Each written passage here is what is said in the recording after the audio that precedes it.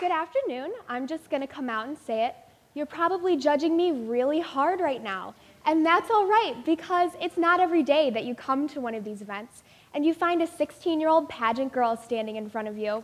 So, without further ado, I'm going to examine these things that you might be thinking of while you judge me. The first of those is a controversial television show that highlights the glitz pageant world called Toddlers in Tiaras. And this picture really kind of outlines the whole thing.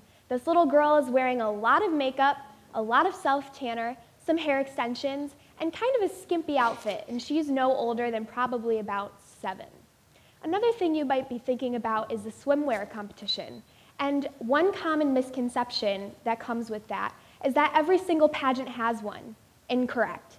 I've competed with 4 different organizations and held titles in 3 out of those 4 and have never once had to compete in a swimwear competition, let alone have any of them even had one.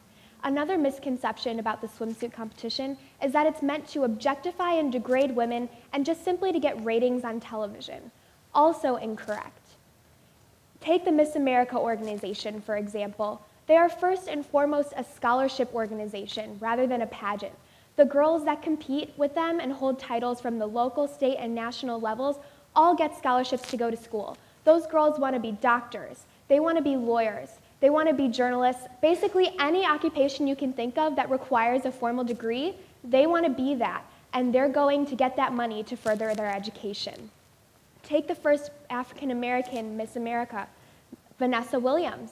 She's a very prominent actress now, and she first entered the Miss Syracuse Scholarship Organization pageant because she wanted to get money for school. She entered as a joke. She had no idea she was going to become Miss America and a world-famous actress. Look where she ended up. Now, the other thing you might be thinking about is that pageant girls are dumb, which is wrong 95% of the time. Pageant girls really, when you think about the Miss America organization, that is where that comes in. Pageant girls win their pageants in interview. The judges take that time to really look at who the girl is, what she believes in, and how she believes she can impact her community in a positive way. And that's how the judges figure out who will take home the crown. Now, as you can see, my crown can be an obstacle sometimes, because even my closest friends see me in this light. But my crown is really an opportunity. Take that toddlers in tiaras stereotype, for example. Most of the pageants out there are natural pageants, which means that girls ages 12 and under are not allowed to wear makeup.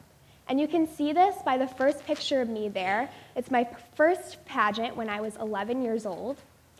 And I'm obviously not wearing any makeup. I'm wearing a business suit, not a stripper outfit, so there you go.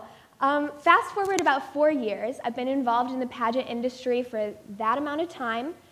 I came out of my awkward stage, and the pageant industry made me privy to my capability to go out there and be something in my community and make the world a better place. And that's why pageant girls are typically more involved in their communities than their peers who are not involved in pageantry.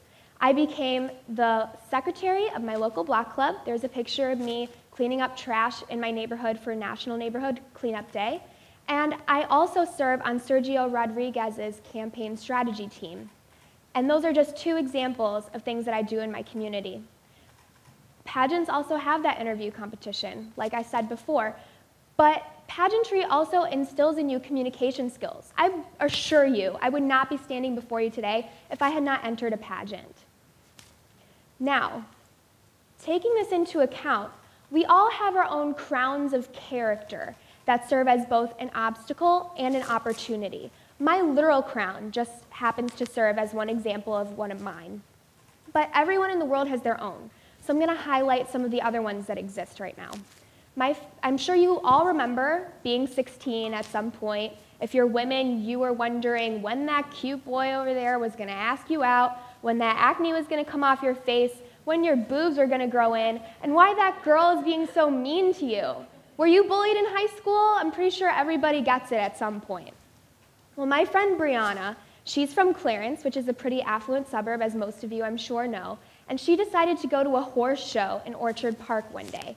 And she met a couple of girls there, and they assumed when they found out she was from Clarence that she was snobby, mean, and wasn't really aware of what was going on around her because she always just had to ask her dad for money and she got to go do whatever she wanted. Well, basically they saw her as this. But she took this as an opportunity to show them who she really was. A caring, fun-loving girl who often works for her money. And she went over, she talked to them, they saw how great she was, and they became friends. She took her crown of character, where she came from, turned that obstacle into an opportunity to make some new friends. Fast forward about 20 years. I'm sure everybody in here has their foot in the entrepreneurship world somehow, or maybe you get this at home or in your workplace, wherever. But if you are a woman, one day there will come a time for all of us that we will be belittled or discriminated against because we are women. And I have a family friend named Karen. She's in her 40s, and she's been working in mortgage banking for 15 plus years, so she knows what she's doing. And her male higher-ups decided one day that she was not capable of doing her job because she was a woman. They took her job out from under her, gave her job to a younger male, and tried to make her become the assistant of her male replacement. Basically, they saw her as this.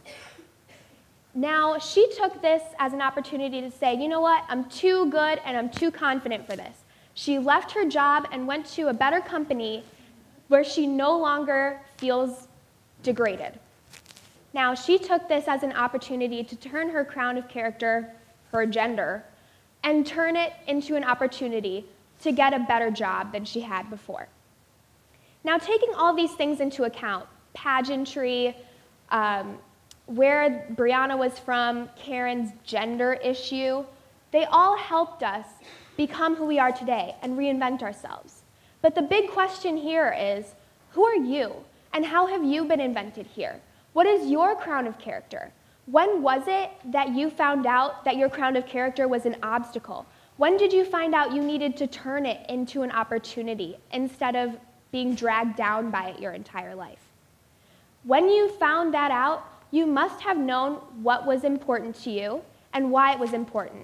Whether it was your religion, your morals, your career, your education, your family, whatever it may have been, you knew it was the first priority for you, and you figured out a way to make it important by setting a goal and working really hard to get there. You turned that obstacle into an opportunity by first forgetting what other people had to say and kind of tuning out what anyone thought of you. You stared those judgments in the eye and spit on them, because you can't take what anyone says about you and, really live that way, because at the end of the day, you are who you define yourself as. You set a goal, you worked really hard to get there. I'm sure everybody in this room knows that when you want something, you have to work for it. You can't just sit on your butt and it appears in front of you. And you did what you wanted. You thought, you knew what was important to you, you knew what your goal was, you worked hard to get there, and you did what you wanted, and you didn't do what those other people told you should do, and you did what those people told you shouldn't have. But thinking about this time in your life, take a step back. Think about that process.